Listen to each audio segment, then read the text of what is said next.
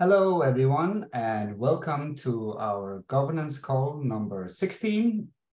I am Orhan, your governance facilitator, and the agenda for today, let me just quickly paste it in the chat here.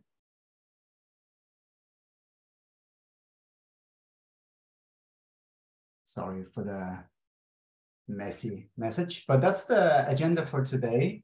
So we have a governance update that I will start with very shortly, and then there will be an update from the credit group, and then we have a community proposal for a legal review of the 1754 factory pool. And we have an ongoing discussion about the Tinlake rewards.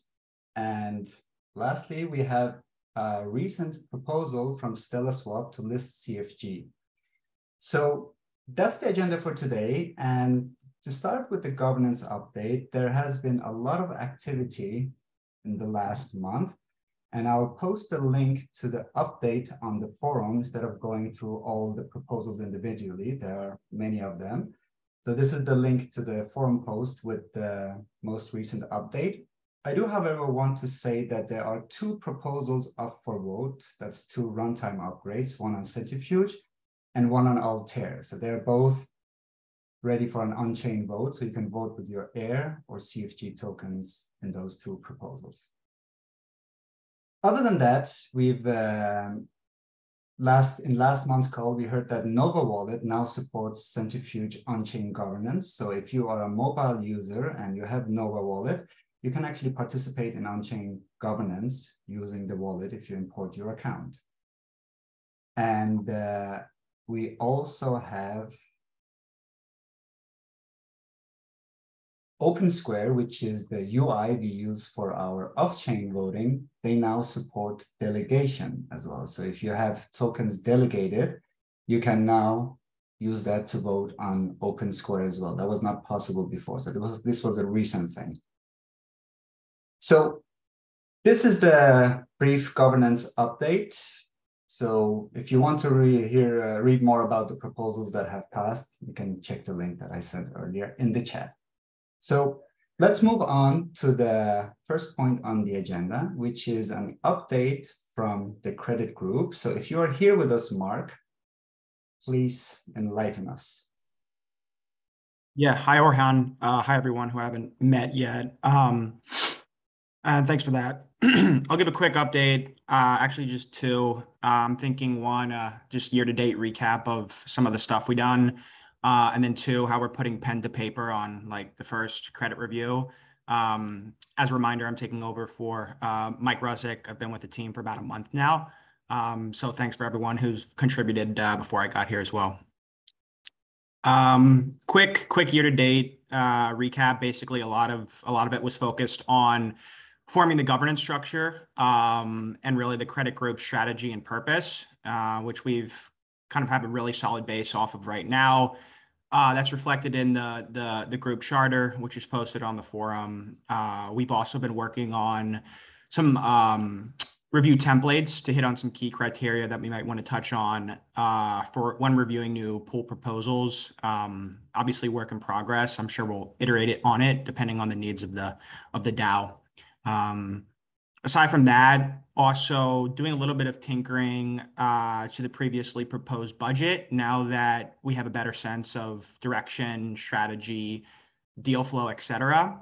So more to come on this. This will be a segmented breakdown of what and how different reviewers or credit group members will get paid. So more to come on that. That'll be via a forum post. So welcome any feedback there as well. Yeah, so right now I'd say we've got a solid base in terms of credit group members of about 8 people. We are looking to actively expand that. I'd love to double it in the next quarter. And as a reminder, the work that credit group members do and the compensation for that work is on a per deal, per report basis. So there's not really a ton of downside to looking to add in new members from a cost perspective. And I think there's a lot of clear benefits in terms of increasing the size and diversity of the group. So we'll be in connection with the forum post for a revised budget. We'll also be inviting really anyone to share their background, expertise, and interest, and expand the group. So you'll welcome any of your colleagues who might have an experience in credit to follow up on that post. But we are looking to expand. So that's brief, I guess, stuff we've worked on year to date, things that I've taken over for Mike as well. Happy to field questions on that towards the end, but expect to see more detail on the forum this week. In terms of second update I have really is putting pen to paper on the first credit review. So great, we have a strategy. Now let's start producing some output on that now that we have a pretty solid direction and base. What we're going to be focusing on first is working to do a review with the de facto team, who's been a longstanding partner that I understand on the Centrifuge platform. They've been working on, they've actually been involved in the console freight and trade bridge pools that you're seeing on Tinlake. And so we'll be looking to do a review there as kind of proof of concept. I would say directionally, maybe that's 3 to 10 pages in length, probably takes, 5 to 15 hours to complete in time. And so right now we're in the process of digging through their data room, signing NDAs, so that we can develop questions, do our due diligence, and ultimately produce a report. So looking forward to that one as sort of a proof of concept. And also just evaluating new pools. I think capital markets activity has generally been pretty muted over the past few months and might remain that way. But as new pools come in, we'll be pre-screening those, and I'm not going to assign someone to do work on it unless I think it has legs and will add value to the platform. So yeah, welcome feedback on the first review. Ultimately, want to iterate the structure and the content. If it's too long, we'll make it shorter. If it's too short, we'll make it longer. But really, I'm really just producing something that's helpful to the rest of the DAO and the rest of the community. So yeah, that's it in terms of updates from me. Happy to field any questions now or later. Thank you very much, Mark. Are there any questions to Mark? I think I see one. Yeah. Hi, guys. I'm Chris. Been kind of following Centrifuge for a couple months now. Super excited what you guys are doing. Thinking about possibly doing a pool. I have a question. So it seems like the pool process is like the credit group reviews it, and then there's some kind of 7-point criteria or whatever, or maybe it's 10, and then you need to get a 7 out of 10. And then it goes to a vote by the DAO. So is that what this report that you're preparing now for these couple pools, is that for that vote, or is it for investors thinking about investing? Yeah. So it's going to be for investors thinking about investing. So I would say, think of us, Chris, as independent consultants. And the reports that we're producing would be very akin to sort of credit rating agency reports, not offering investment advice. So very much so kind of independent consultant advisory for people to make their own informed decisions about different pools. So it's really meant to be summary of strengths and concerns of a credit, just objectively. Maybe some color on comps and pricing, okay, this is a 10% rate, but is that a fair rate? And then maybe some commentary on the legal structure as well. But that's how I think about it. Hopefully that answers the question, but it will be a little bit distinct from the voting process that was done historically that you've seen. Oh, okay. So the voting process is no longer part of the pool onboarding process? I'll have to get back to you on that. It hasn't been kind of in my purview. Maybe could Orhan or Christian, who've been working with the POP as it's evolved, you feel you could give an update on how the difference between the old and the new for Chris, and at what level the voting comes in? Well, yeah, I can give very quickly. Firstly, I posted the link to the proposal on GitHub, so you can check that for all the details. But you mentioned to begin with, like those 10 points. Yes, there were 10 criteria. And in order for a POP to not pass, because it wasn't a requirement to pass, but it needed 7 out of the 10 yes in order for it to proceed in the process. Or so. But that's not relevant anymore. There's another template now or other things that are required. But towards the end of the process, there is an off-chain vote for whether a pool should be onboarded or not. So there will be an off-chain vote. That's it. But if you want to see the whole process, I don't want to go through the whole process because you can basically read it in that link that I sent you there. And I don't remember all the details, to be honest. So if you want to check it out, read it there. And if you have any questions to that, feel free to come back and ask us. We'll gladly clarify it. Does it work for you? Yeah, it works. I think I saw this. So the criteria is now gone. There's no 10-point review thing. It's just every pool goes to vote then, basically. There's no like hurdles along the way. No, I mean, it would need an assessment from the credit group first. That would be the stage 2 of the process. The first step of stage would be to submit the proposal on the POP on the forum. And then a moderator will check that all information is there and nothing is missed. And then the credit group can decide to give an assessment of this pool. And then based on that, it can move on to a pool party where the issuer can present themselves.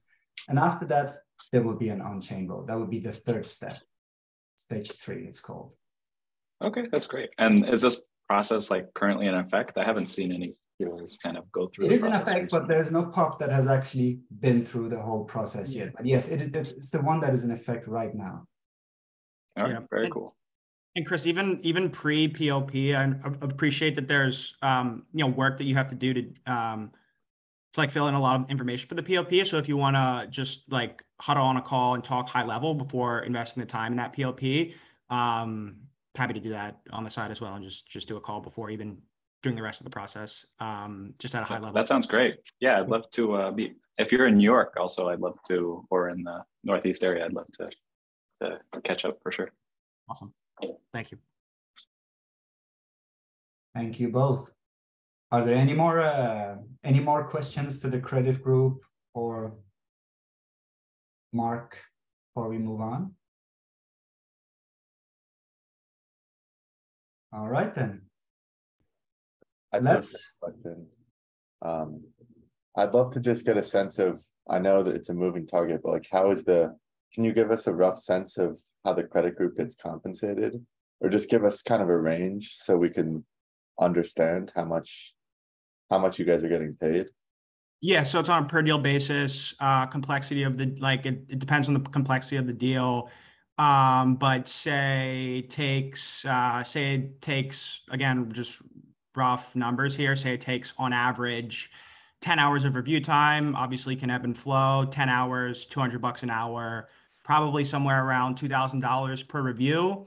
But I'd put a delta on that of as low as 1,000 up to 3,000. But I'd say like generally on a per report per review basis, we'd be looking at around $2K.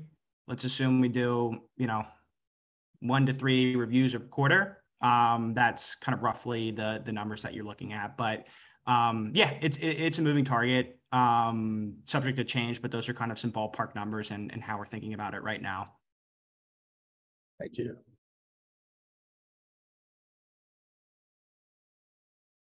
Anything else? Anyone else? All right. Then we can move on to the next topic, which is also related to pool or a specific pool. And Christian, if you are here with us, you are the person who made the proposal on the forum. Would you like to talk the community through that one? Yes, on which proposal? Not you, Christian. Okay. I was quite okay. Well, feel free to do it, but was Christian Peterson. I was surprised and I thought, what the heck did I do? I don't know. I don't know what you did. But I know Christian Peterson had a proposal, but I'm actually not sure if he is in the call.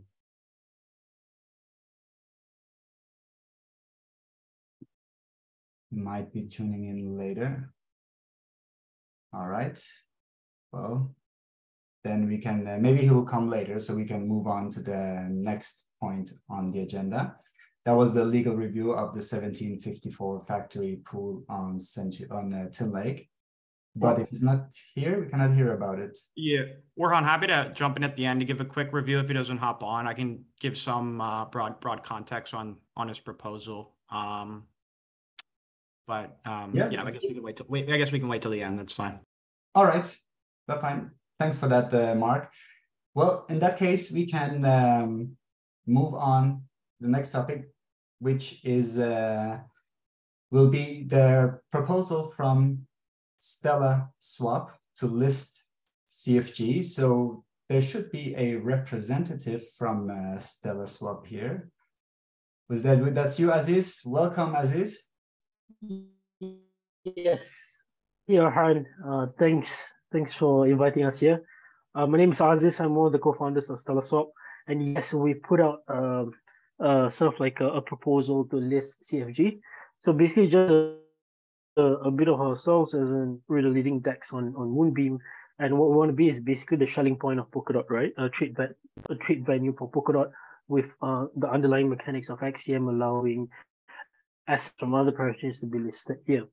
So right now we're beyond being the leading DEX on Moonbeam, we're actually the top DEX across Polkadot with the in terms of TBL and in terms of trade volume. So our trade volume is basically 5 to 10x more than our next competitor, right? So and we're actually in the midst of an ecosystem grants as well. So that's why, as in, there's a lot of activity on Moonbeam, and we're spearheading the growth. So two things, right? In our approach of passing through the proposal to CFG, because CFG is one of the biggest sort of like community around, and we really align with your value proposition. In fact, just a disclaimer. Before this, our team was from a centralized exchange, right? And we focus on asset tokenization, right? We're one of the first entities in the Middle East that had the license to sort of like sandbox license to create an asset tokenization engine, and we basically work with the CBB, Central Bank of Bahrain, to come up with a pilot. So we're very familiar with asset tokenization, and we really sort of like align to that value proposition. Coming back into the purpose of the proposal, again, starting point of Polkadot, and we want to create a really diverse and robust market that allows people to just access a lot of cross-parachain assets in an EVM setting, right? Which is the most popular way, which is the most popular user journey right now. And yeah, we've listed Fala, Akela assets, as well as pending. There's going to be a few more parachains in the pipeline. Hey, sorry, is it my connection? I think there's something with the connection. Yeah, we missed like 15 seconds of your speech, like fragments of it, but oh, sorry about that. It's all right. I just wanted to let you know. Okay, thanks. If it happens again, let me know. So yeah, we want to sort of like be the shelling point where we list cross-parachain assets on Polkadot, and we've already listed a few. The top parachain assets is Akela, Fala. We're also going to list a few more parachain assets within the next 2 weeks. So there's a good pipeline of assets right now, and also based on that, I think what's really important to note that oh man, hold on, let me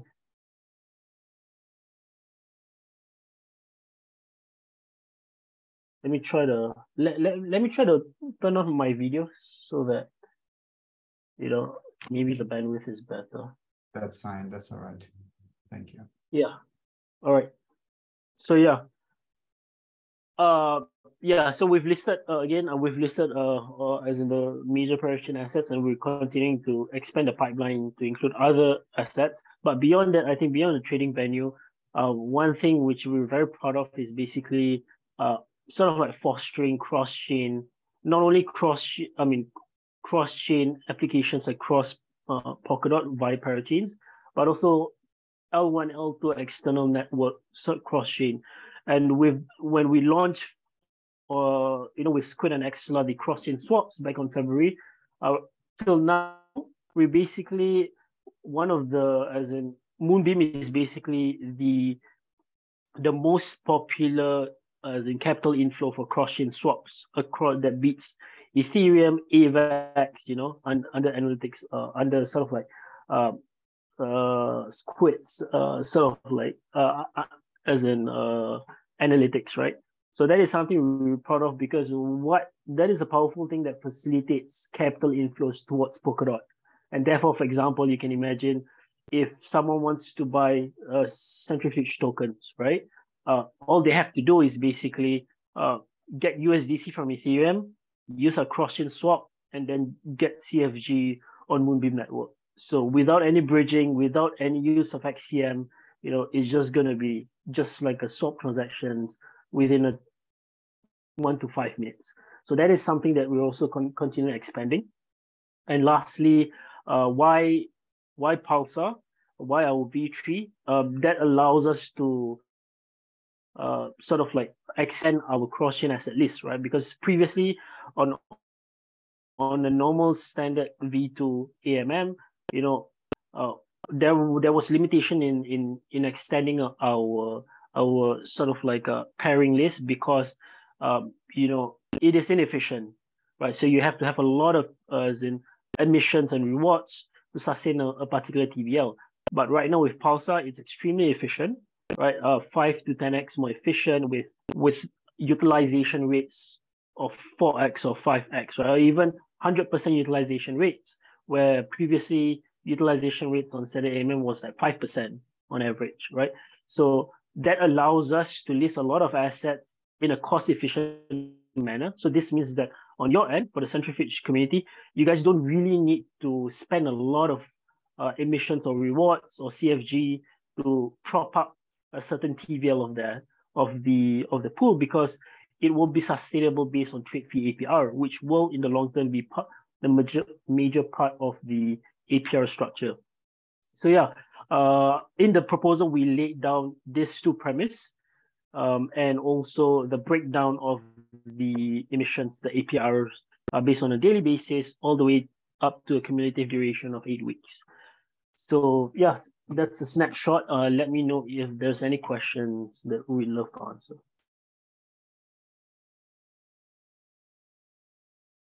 I have one question. Based on the proposal, the request for comments on the forum, the way I interpret it is that you're asking for the liquidity incentives only, right?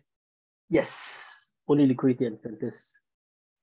All right. So everyone will be able to provide the liquidity to this particular pool. Exactly. Yes. All right. It's also one question from my side. I just saw the TVL of roughly 5 to 6 million on Stellaswap. How do you want to increase this, even though in the bad market conditions you had over 150 million in the good times? But is there any clear idea how to move over to other protocols which might have more liquidity than Polkadot? Okay, that's a good question. Yeah. Okay. Let me touch on the high level points, and then you can go direct to the sort of like mechanics and technicalities, right?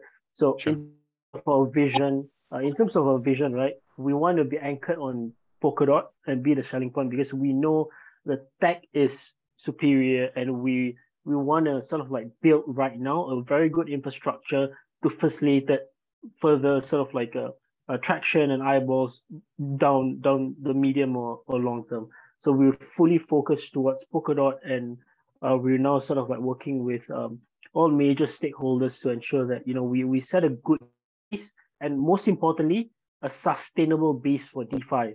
Not only based on previously just shoving rewards and APRs, and then it sort of like in the medium to long term, it's non-sustainable. And secondly, I think it's very important to you brought up a good point. TVL right now, the transition to V3 wins. I mean, we are winning away from the importance of TVL as a leading metric, because previously 50 million TVL gives us the most important thing for traders, right? To us, to be a robust trading venue would be market depth or slippage or price impact. So a 50 million TVL would give us a slippage of a certain percentage. Say a capital base of 100,000, a trade of $100,000, right? Gives us a certain price impact. Now, what's very cool is that winning away from this means that we can achieve the same degree of market depth by a fraction of the TVL. Like say 5 million of the TVL with V3 can achieve the market depth of 50 million in TVL, right? So even though right now our cumulative TVL is north of $10-11 million right now, cumulatively, right? So it is much more deeper than previously, because right now as in V3 is the most efficient AMM to date. Passing off to Mohammed for more clarity on the technicals. Hey guys, Yeah. I'm Mixo from Product and Analytics. Thanks for the invite. Yeah, as is touched on the main points regarding market depth, what I would say is that the ecosystem grant from Moonbeam just went live about less than 2 weeks ago. And with that, we're launching new ecosystem farms. And so the TVL is about to increase by a lot in the coming couple of months. Okay, thank you. Thanks. Good luck. But again, how do you want to move over to via Moonbeam to other protocols to eat up their volumes, their potential, their liquidity? Because at the end of the day, you might have the best technology, i.e. Polkadot, but that doesn't help to get liquidity. Are you saying how we're gonna attract TVL from other chains? Is that what you're asking? From the moon or from other layer ones? I don't mind, from other applications, but how to attract clients? That's the most important thing also for Centrifuge to get liquidity. Right. So a couple of things. First is that at the moment, and because of the V3 model of concentrated liquidity, and because of the Moonbeam grant system, we're able to offer an extremely high APR compared to other L1s, and that's always a big metric for attracting capitals, for attracting users from other chains. The second thing is that with the cross-chain capabilities that we have in store now, it makes it a lot easier for anyone without even moving their TVL, like without even trying to attract TVL from other chains. It allows them to swap to get Polkadot assets even from other L1s, which is a huge feature that we were working on for a while in partnership with Squid, and now that we have it live, it's a great feature to be able to quickly swap and get Polkadot assets directly from any L1. Oh, cool! Sounds cool. Competition is fierce, and I wish you good luck. Thank you. Thank you. Thank you both. Thank you for talking us through your proposal from Stellaswap, Assis, and I don't remember what your name was it Mixo? So just to clarify, there are no funds in the treasury right now to be able to get these incentive rewards. So, but we do have a proposal, CP6 for block rewards that should be implemented within the next couple of weeks.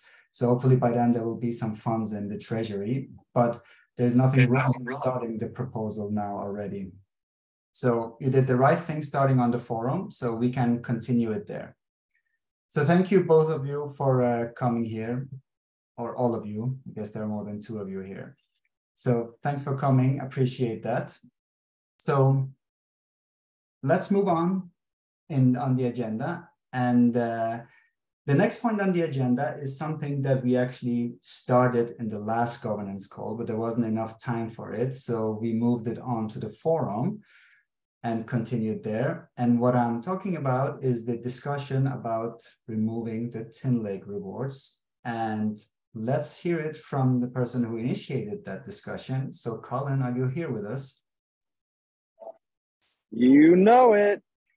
Lovely, thank you. The stage is yours, sir. Okay. Hi from New York City. So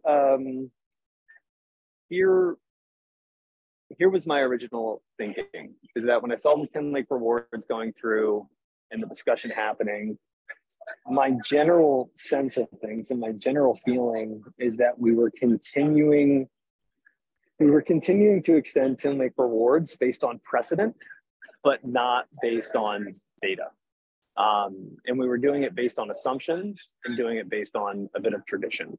So the way I think about it is that in the past year, the majority of pools on Centrifuge have remained quite stagnant. And I'm sure that's been very difficult for those pools and those issuers, given what's happened from a headline perspective, what's happened with interest rates around the world, and what's been happening from a regulatory perspective, especially in the US. It's just made everything very hard on everyone.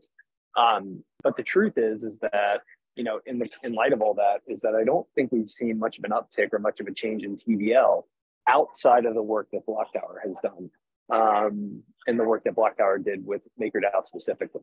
And so what I'm calling for here, I guess, as we look to the future, is I think everything else with Tinlake rewards on the current proposal will go forward and has been voted on chain and all that good stuff, is kind of going forward is how can we as a community take a look at the data and be a bit more critical going forward of how these rewards are allocated, whether that be to the junior tranche or how that be to the senior tranche.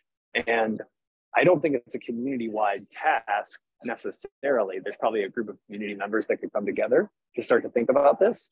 But I think getting under the hood of Tinlake a bit, getting into the data a bit, and starting to look at whether or not these rewards, if how they've been intended to be used, are actually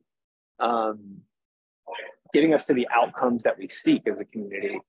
I'd like to just call for a little more prudence looking forward and using data on how we decide Tinlake rewards looking into the future. So that's my soapbox. I'll get off it. Very curious to hear how others are thinking and feeling about this in light of those comments and some of the others I've made on the forum. Thank you, Colin. Let's hear from the people. What are your thoughts on this, what Colin is talking about?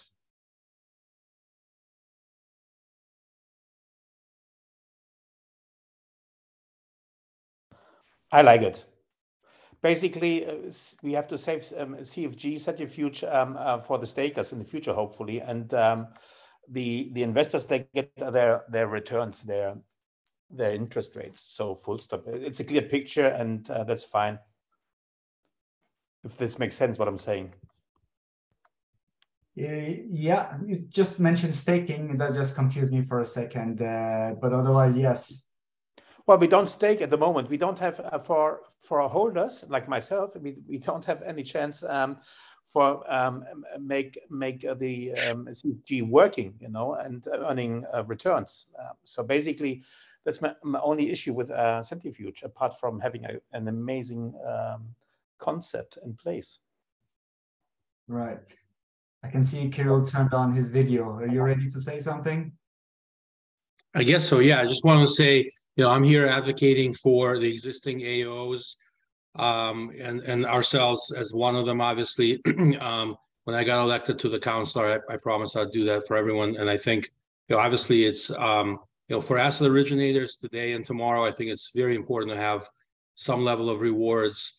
Whether, again, I'm all for using data, but I don't think, I don't think we've shown one way or the other whether it's working or not working at this point. So I'm all for using data, but I think, just like a note for as an AO, there are significant time and costs, like hard costs, as in gas, that AOs, all of us, expand. For example, just as a recent example of today, we did, I think, 6 repayments on chain of 6 different loans. And the total cost in dollar terms was around $1,000 for the 6 repayments, right? So that's a significant chunk for someone like us and others, again, that are doing, significant on-chain transactions. Those are not cheap. They obviously fluctuate. So the rewards are helpful, at least in that regard, for the AOs. I believe they're also helpful for the investors. I've been paying attention, before, not so much recently, but, I think eliminating rewards, the thought was, the less supply there is, the higher the price should go. I mean, but that really didn't hold to be true in the last, the last times I've checked, at least. I could be wrong. I haven't done this in a while, but that is my thought. Thank you. Thank you, Kirill. Ivan, you have your hand up. Go ahead, sir. I think Chris is first. Maybe he. I think that hand has been up since the beginning, right, Chris? Just okay. to take it down, or has it been up? No, I just raised it. Sorry. Okay, then yes, then you're first. Yeah, go ahead. My apologies. That's okay. I don't know if you guys can see me or not, but oh, cool. Yeah, I was just curious if, just for people like me who are relatively new, I'd love to hear a little bit of a history of Tinlake rewards, why they were introduced. I think I understand the reason why they may no longer be necessary, but I'd love to understand that.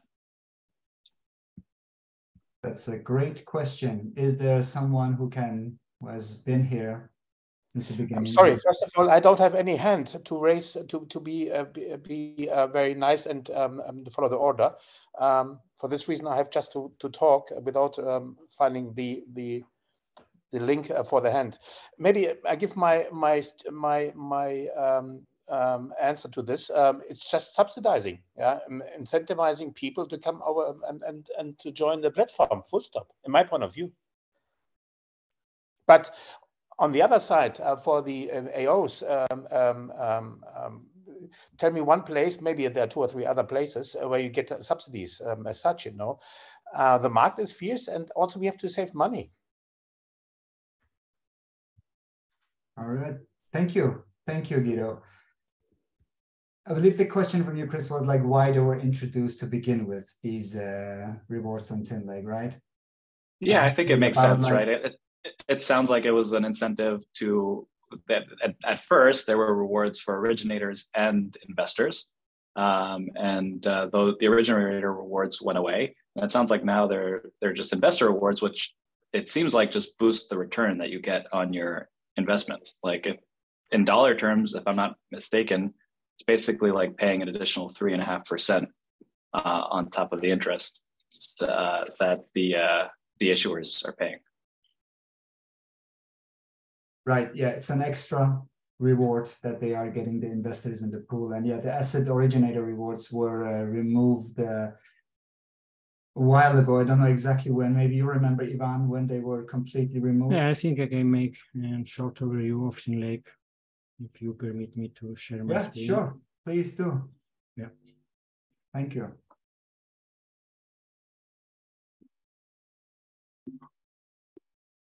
So this is the history of the Tinlake rewards dropped in and asset originators from the starting of the protocol. We started from 42 CFG at the beginning, and now with the last proposal that already passed, drop rewards. This is exactly 3 CFG for 10K. 18 was lowered for 25% up to 2.25 CFG. So we are definitely decreasing the rewards historically. The parameter of the last proposal, so this is the parameter.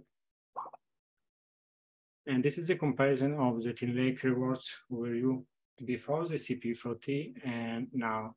So we definitely decrease it. The daily rewards, and with actual daily rewards, the annual issuance is around 1.64% a year. I think so we should decrease it a little bit more, but we are going really well. And you can find in Twitter, you can find a lot of tweets about the Tinlake drop the price of CFG, but technically this is not true, because if you will check the Tinlake wallet balance is quite stable, and in the last 90 days only 700k CFG have been claimed, and this is around 2040 USD a day, so you cannot dump with this amount of tokens the price. This is SEC and DEX trading quorum. So another point that you cannot dump the price with Tinlake rewards. And this is overview of our competitors, Maple, Goldfinch, and Centrifuge, how the price of token dropped.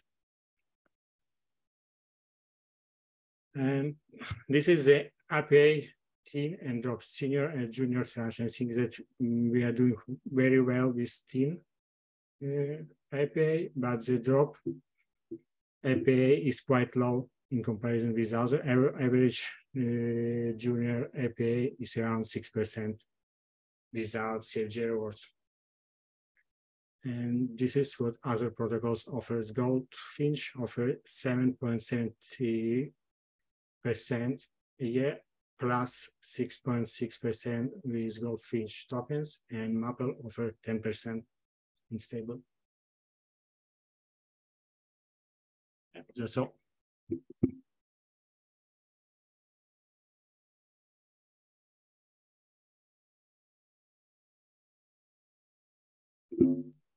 Amazing work, Ivan. Yes, thank you so much, Ivan. This was really helpful.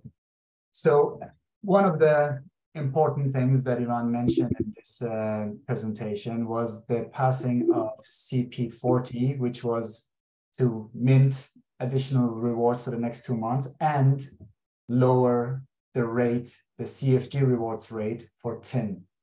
So, and the plan has always been to continuously adjust these rewards as the, so we to adapt to the TVL and market conditions. So it was never meant to be like a static thing, but something that we discuss on an ongoing basis. It looks like you're still sharing your screen here, Ivan, aren't you? Or is that just me? Yeah. Thank you. Yes. No worries. It was good to have the info there. So does that clear some things up for you, Chris? It does. I guess I have a follow-on question, which is like, have we been discussing what the rewards will look like when we move to Centrifuge? That we haven't. No, there hasn't been any discussion about that. So, and to be honest, I don't know anything about it. If there are anyone who knows anything, please speak up. But I don't think it's something that has been discussed, not that I'm aware of.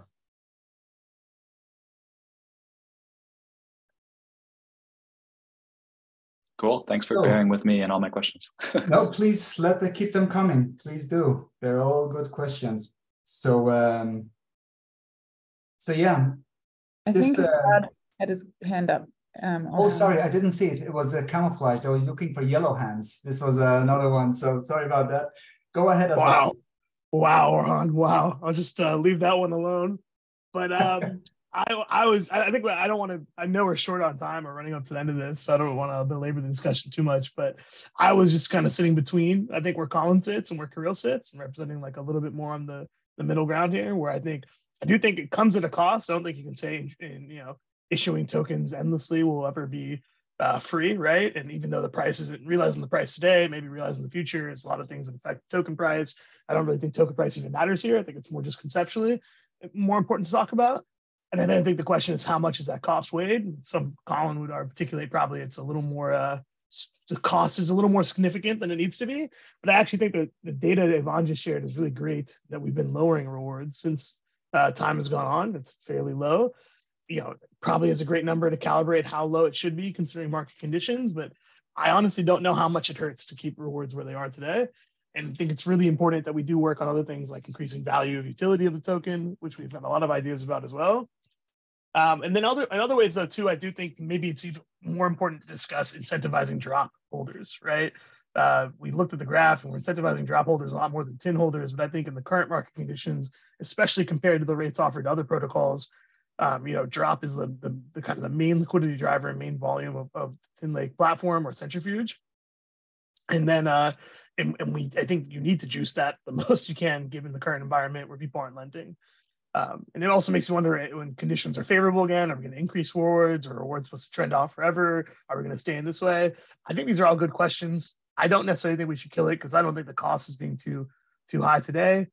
But I think just the middle ground between Kirill and Colin, I thought it would be worth sharing. Thanks for that, Asaf. Ivan, you also have your hands up. Go ahead. Yeah, my main question, if we remove the rewards, how we still remain competitive in comparison with other protocol? I'm talking about the drop and not tin, because the tin we are doing very well. So this is a question for Colin.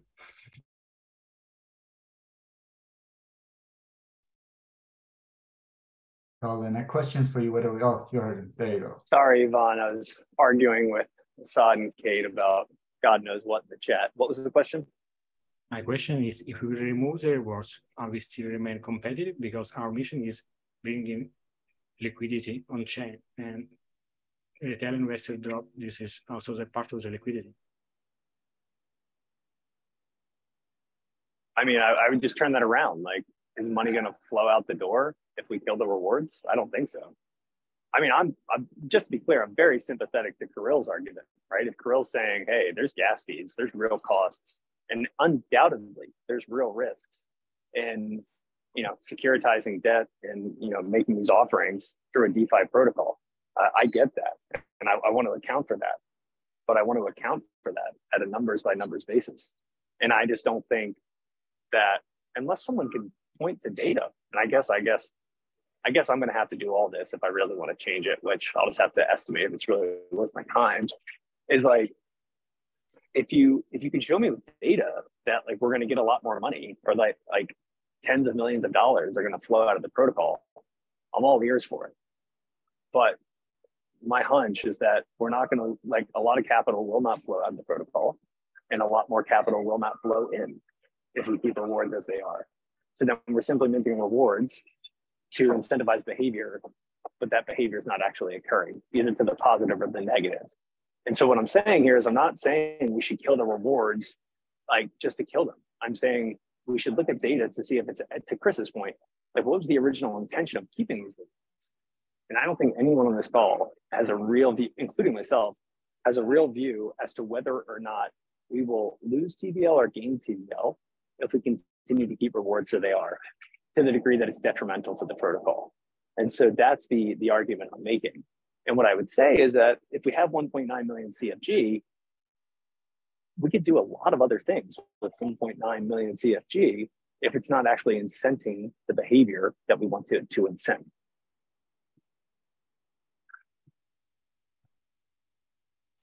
Too long, don't read.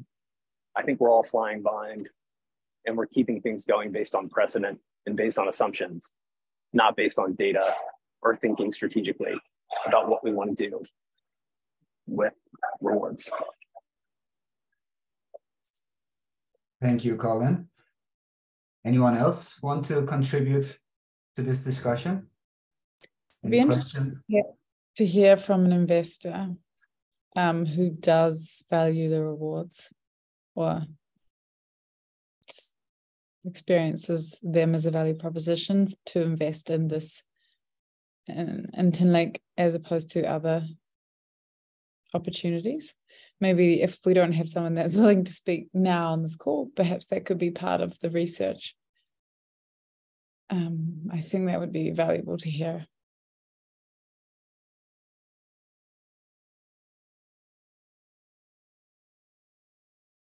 Yeah, exactly. That was also what I was thinking, whether the CFG rewards actually is something that new investors look at when they want to invest in a protocol. So whether they have to make the decision between different protocols, whether that is something that is relevant to them, or it's completely other things they look at, like the APY or the type of pools or whatever else. So we don't have that data, as Colin says, so it's hard to make an assumption or make a conclusion on this. So it would actually be great if there are some investors in the call here today, whether they could share whether that was a reason for them to invest in the pools like these CFG rewards.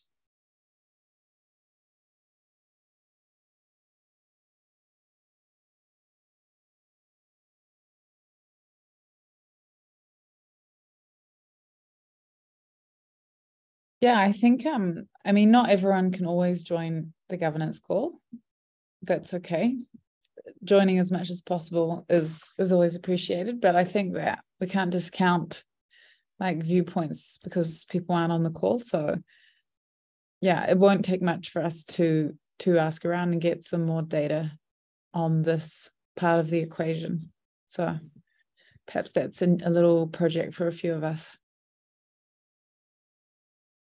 Yeah, but like based on the previous like on-chain votes, I mean, most people have voted yes for all the minting proposals. So the way I see it based on that is the sentiment is not to remove them, but people are voting yes. But then the question is, why are they voting yes on it? Whether they're just doing it because they've been doing it all the time or why. So good points from both sides of this proposals. Anything else, Guido? You have a question too? No, not a question, but just to confirm that I totally agree with what has been said beforehand. And I remember one chart of competitors where our fees have been very low already, you know. This also has to be considered on the other side. You know what I mean? We are the cheapest platform in the Web3 world. With low fees in comparison to the competitors. You know, that's also something. Somehow we have to earn money, and if we get even lower, hopefully not. Maybe it should get more expensive. Yeah, there's actually a proposal for implementing protocol fees that has passed, so that is something that will be implemented on the pools and Centrifuge chain. So, don't know if you were aware of that. So that's also in the works. All right. Anything else? I believe 7054. Yes, there was a proposal. So Mark, you said you would yeah, I can fill in here and solicit some feedback. We'll try to be brief, but basically, so there's a proposal to do a legal analysis on a pool that is under a material amount, I guess a relatively material amount of stress right now in terms of repayments. This is the 1754 factory pool. You can see a robust discussion online. I think Christian's proposal is, and background is pretty well outlined in that forum post, so I won't reread it. But basically, want to solicit feedback from other people on the value add of having this legal analysis, and I'll give my 2 cents on it. But basically, they want to do a full comprehensive review of the defaults that has happened in the 1754 pool, looking at underlying asset performance, looking at any sort of covenant compliance or general compliance. And other terms of the agreement. They're proposing, and I think the deliverable at the end of this will be a report summarizing some of those findings. The proposal was $25,000 in DAI or USDC for the scope of the work. So I think to me, like, this is I'm generally supportive of having a legal analysis on on this pool for a couple reasons. I think one, like having a independent legal breakdown is something that has gone awry in DeFi is definitely unique in the ecosystem. And I think if it does nothing else, it signals to the rest of the DeFi community that we're trying to have institutional quality assets on the platform and reviews on that. So I think if anything, it's good at signaling like the institutional quality of the platform. I think too, like maybe it helps accelerate the recovery for some of these senior tranche lenders, which if it does, that would be an absolute win in and of itself, no brainer for $25,000. But whether it does or not, that is TBD. So there's some uncertainty there. So that's why I'm generally supportive of it.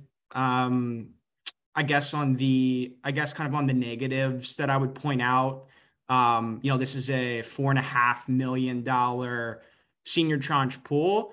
So it's really kind of up to the senior tranche holders of that pool, and it doesn't necessarily affect all the other pools. So I would caveat that with some of the cost considerations we have here. So I think it benefits the DAO overall via signaling, but I do think it has some kind of specific benefits for the senior tranche holders here that I just want to solicit feedback from folks on. But I think the post does a good job at summarizing this, but those are my 2 cents on doing this kind of work. Thank you, Mark. I saw your question in the chat, Jay. Did you get an answer to it? Was this an answer? Yeah, I think so, but I really would like to know like the end goal that either Mark or the proposer thinks that would actually come out of this, right? Like I could see a lot of value to performing a review, but at the end of the day, are the investors interested in this? And is that something that the community should pay for? That's what I just don't know. Yeah. Hi. Sorry, go ahead, Fabian. Go ahead, Fabian. Hi. I think I'm the other part of the equation, and I'm sorry I didn't put my makeup on this morning, but I think it's a overall great proposal. I think we definitely need to have a framework, and be able to have some clause securing interest on the contract that's been signed to ensure like everything is clear, and also some type of audits. I'm also willing to work with them on building a framework that will be applicable to every pool, as I think I'm the first one to, undergo through some stress on one of the pool. We don't see any issue on the branch side, but definitely some issue on the Blink side. As people know, we are in litigation to recover some amount. And no, I think overall it's a good idea for DeFi and for Centrifuge platform. Just the question is like the framework and how to do this properly. For Blink specifically, I know we've been in contact with our off-chain, with our 20 investors, I think 21 if I'm precise. And we send them an update and we offer more guarantee and try to wind down that. So I'm not sure it's applicable to Blink if it's recovered and closed in a few weeks, but I'm willing to spend some time and provide some feedback to this group and create a group to do so. Just early feedback. I didn't expect to talk about it today, but Thank you, Fabian. Yeah, thanks for that, Fabian. I think it's a valid point, Jay. For sure. I think I think it's a valid point for sure. Like, okay, we pay for this analysis. What's the? I think we should have some clear path to some definable outcomes as opposed to just, hey, this is signaling. So maybe it makes sense, Fabian, if we huddle just Christian and ourselves and kind of talk at a high level on maybe 2 or 3 like tangible kind of outcomes from this, and then go from there. I'm not sure if. Yeah, I'm just not sure we need to spend 25K, but we can discuss. I know you guys have a law firm and you need to make money out of your work, but like yeah, I think it should be something broader than just 754. I think it should be something that we can apply on every pool, meaning that we need to definitely review subscription agreements and try to find like a way to answer like a creditor pool representation where your firm or one firm can be a name as a as a representative of the senior tranches. But yeah, I think it's more.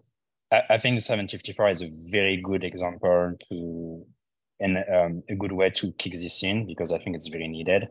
But I think it's like the biggest issue is not Blink pool, which is busy winding down. I think the biggest issue is like the documentation and the contract right now doesn't allow and is not prepared to deal with these situations. And I think it needs to be remedied to that. So again, happy to connect with you on chain or off chain, whatever you want, and try to work on answer your question if you have some, but also creating something a little bit bigger that could be answered in every contract for future issues. Makes sense. Thank you, Fabian. That will be the last word for today, and thank you for coming and giving your input as well here.